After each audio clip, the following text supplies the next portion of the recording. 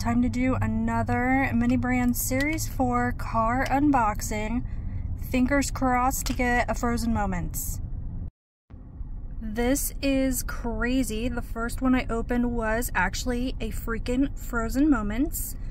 I do have this one, but it's always exciting to get another one. Maybe I can trade it with someone or gift it to a friend. Next one we got is the Revlon, what is this, like blush? I think it's blush.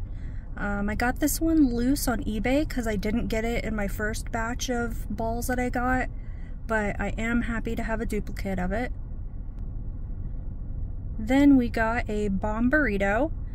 I think these are pretty cute, and I think they would look good in the Mini Brands convenience store.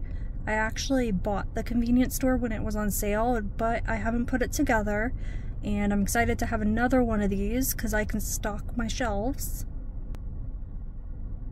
We got a Arm & Hammer Clean Sensations.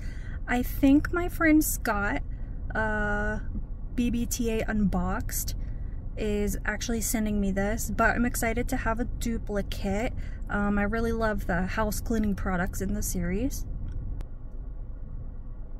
And last, we got the little Katsu rice noodles bottle. I guess it's a bottle, I'm not quite sure. I've never heard of this brand before, but it's cute.